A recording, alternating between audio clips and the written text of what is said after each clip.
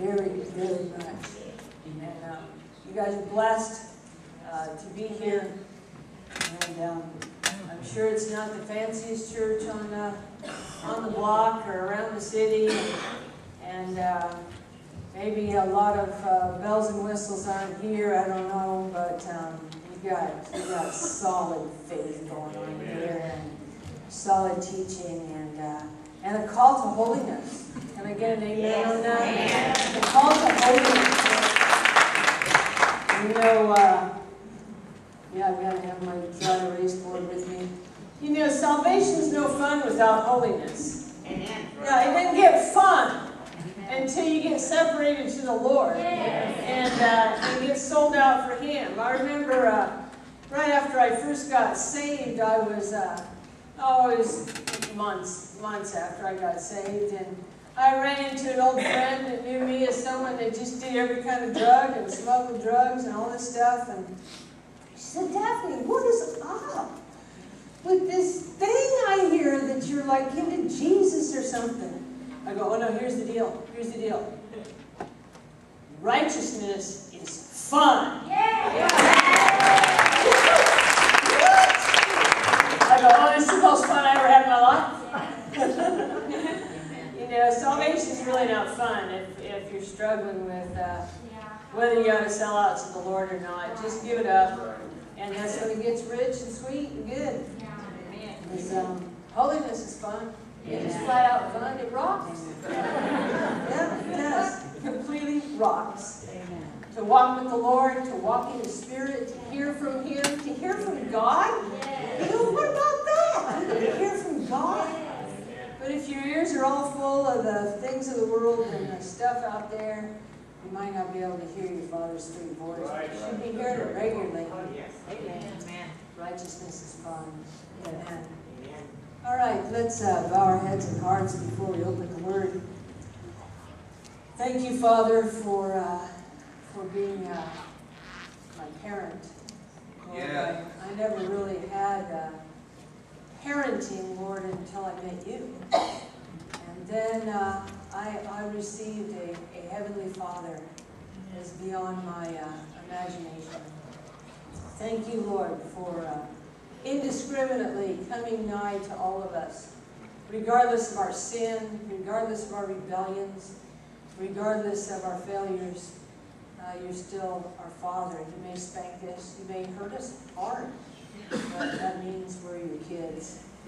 And thank you for that adoption that I received. Thank you, Lord, for your goodness and mercy. Bless us as we look in your word. In Jesus' name, amen.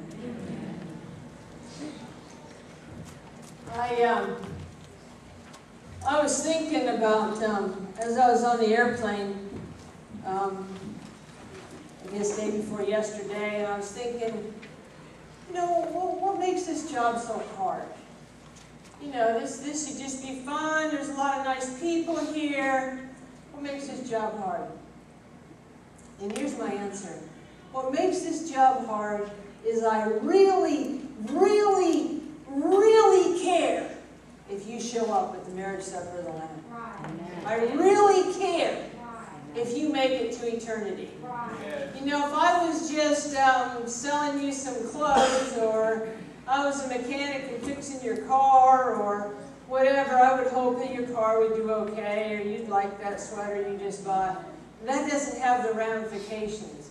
I really, really want you to be at the marriage supper of the Lamb. Do you understand that's going to be the best dinner you've ever been to in your life? It's going to be completely wild. Besides, I'm going to be jumping across the table and you going, "You made it! Oh my goodness! You're here!" And sliding down that table looking for somebody else with the food flying. I got it all pictured in my mind. And that's just me. And you guys will all be seated quietly, except for me. Hey, it's going to be a wild event as far as I'm concerned. It's going to be the wildest supper you've ever been.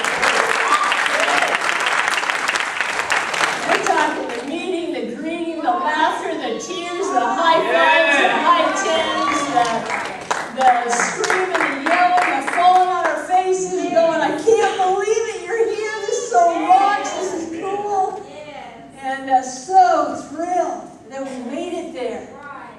starting on a whole new journey out there with the Lord. It's just gonna, I don't know what to say, it's gonna rock beyond our wildest imagination. What God has in store for His people. And so that holy call, come out from among them, be ye separate, come on. Give in to the full call of God. Walk with Him, be sold out, be dedicated. And that's His call to His bride. That's His call. That's what the scream is, night and day. Come out, come out. Be part of my kingdom and not part of the kingdom of this world. And that's the most serious call. Every little decision you make during the day, to make a decision for the Lord, for righteousness, for what's good and true and pure, over what's worldly and borderline and carnal. Every decision you make honors, glorifies the Lord, and all the more brings you closer to Him and to that bride and into that covenant. Not that I'm saying we earn our way for that ticket to the marriage supper, but, you know, faith without works is dead. And dead faith never saved anybody. And if faith isn't in our life producing something, then it's not faith. It's just some kind of mental belief. We need living faith that captivates our heart, captivates our souls. And this concept of just believing some doctrines, if that were true, of course the scripture says the devils believe and they tremble. I've met people who've gone into, I used to go every Wednesday night to this little town above Grass Valley called Camptonville and preach in the bar all night long, every Wednesday night. Here comes the preacher. And these guys that sit on this bar say, oh, I believe in Jesus. Oh, yeah, I believe in Jesus. He died for my sins. I go, what's that doing for you? Look at you. What's that? You believe everything? I believe the whole Bible. How's that working? You know? How's that working for you? Just believing.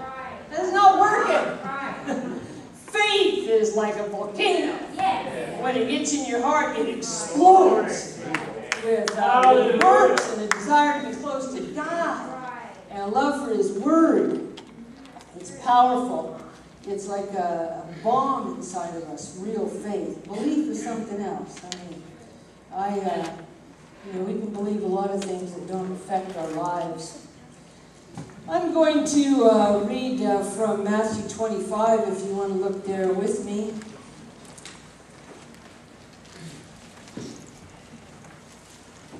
In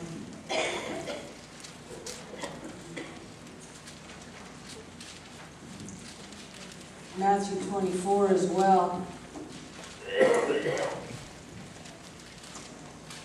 And actually I told Janie, I was talking to you on the phone, Janie, a couple of years ago. You may not remember this, but at the time I said I could preach this parable in Matthew 25 for the rest of my life now.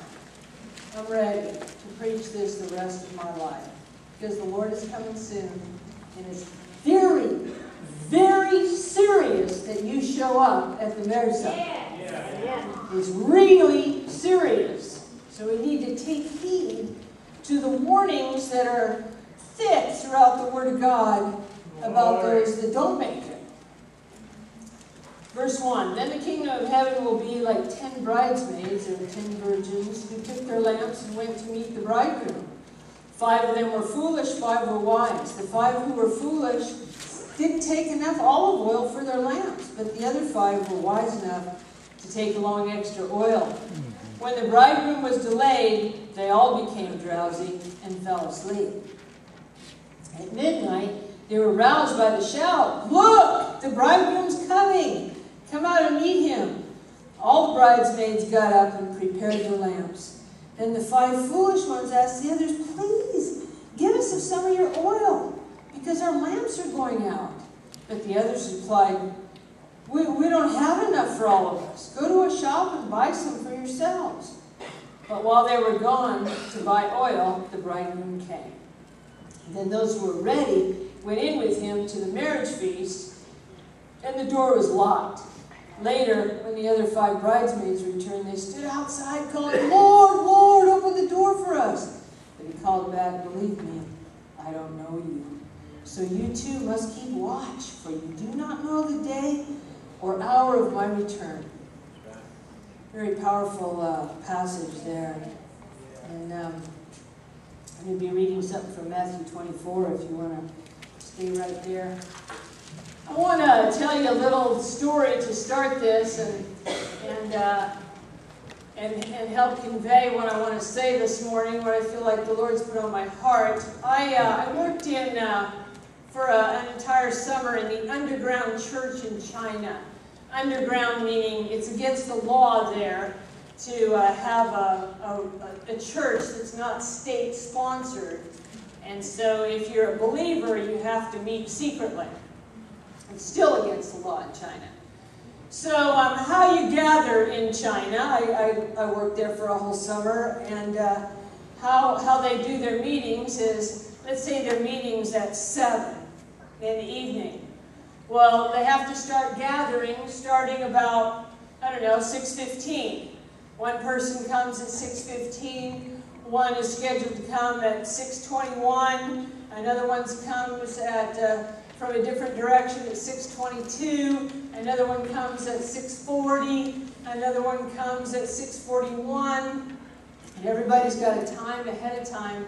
They have to come from different directions, and we can't come at the same time. Because if the state police sees too many people gathering somewhere, they will come in and find out what it's all about. Because you're not really even allowed to gather there except for their political local meetings. It's against the law to have a gathering even. So it takes till about 7:30. It takes over an hour to gather. So they'll start at 7 and people are praising and worshiping and singing. They sing pretty quietly, but they sing until everybody gets there and sing some more, and then have the word and prayer time, heavy on prayer, and you all pray for each other and weep and hug on each other because they're brothers and sisters, but they can't see each other all the time. And they have to be secret believers, so then they disperse the same way. It takes an hour to disperse, and you've got your time when you can leave and what direction you go when you leave, and it's all very orchestrated. I remember thinking, I don't think this will go over in the States. I don't think people do that. They go, well, forget that. You know, I'm not going to come at 6:15 if we're starting at 7. I don't care what number I drew. I'm not going to do this. Matter of fact, I want to come at 7:15 after half the singing's over. So, we would not be into that. But that's why they gather from in a huge country with 1 billion people. And God's moving there, moving in China. There's a mighty revival happening there. And while I was there, we baptized a young man who came to the Lord in a cold bathtub in a concrete building. We got enough water in there and baptized him, and he was going to a college there. You have to be assigned by the government to a college. You can't just apply and go. But if you get an assignment to go to a college, that's quite prestigious and exciting, instead of being sent to the labor camp, so to speak, the factories and so forth. And so this guy was in a college, and he gave his heart to the Lord and began to show signs of being someone who wanted to walk with the Lord, a follower of the Lord Jesus Christ. And so we baptized him.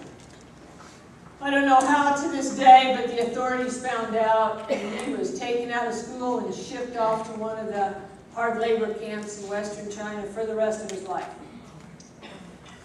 And I was so upset when I heard about it. I just went, oh, this is so awful. This little Chinese gal just pats me on the back. No, don't be upset. Don't be upset. There's lots of Christians in the labor camps out there. He'll be fine, and we'll see him in eternity. Oh, wow.